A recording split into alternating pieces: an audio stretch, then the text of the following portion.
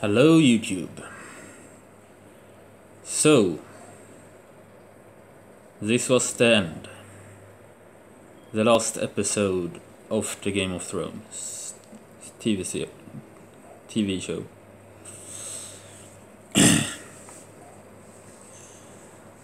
It was a lot of things that happened, and there are already a lot of people out on the internet talking about them.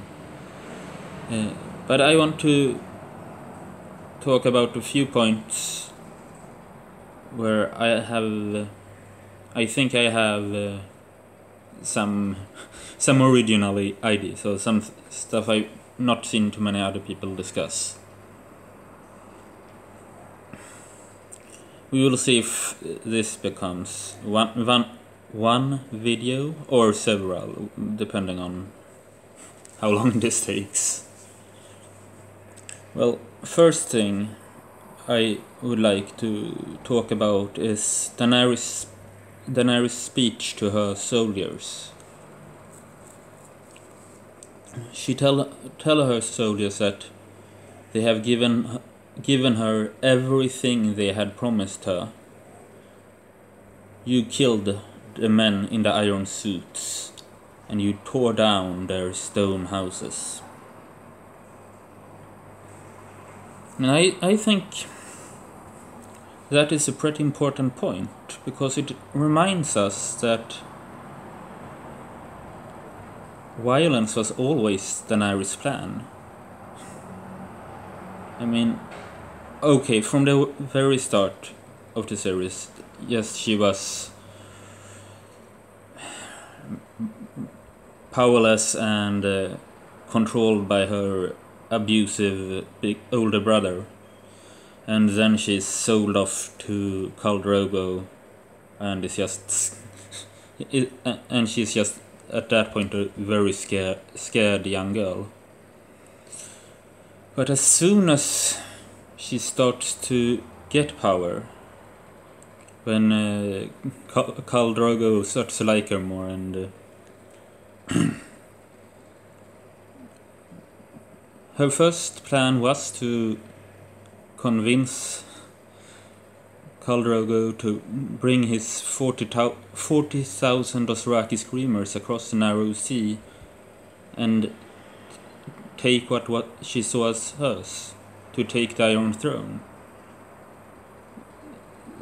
That would have been violent, like really violent, and she knew that. She knew that the Dothraki were very savage and brutal people. And since she got her dragons, I think she have threatened to burn every city she visited since she got her dragons.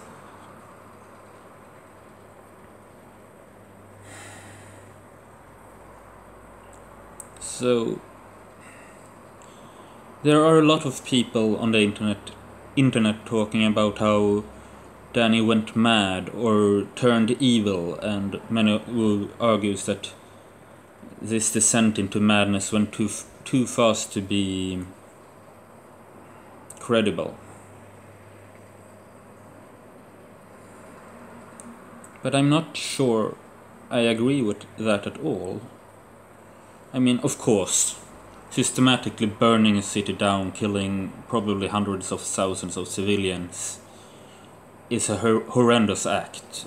Today we would probably describe it as genocide. And of course, the fact that she have lost Jorah, Missandei, 2 of her dragons, and that she felt both rejected and betrayed by Jon. I mean, of course that contributed to what she did. I don't think she would have been that brutal if they were still around her. But when you say that someone goes mad or turn evil, it's like you're arguing that they have become another person entirely. And this is not the whole new Dany. She have always been about taking what's hers with fire and blood. We have seen her use a lot of violence before. We have not seen her do it on this scale, but that's all the difference there is. It's about the scale.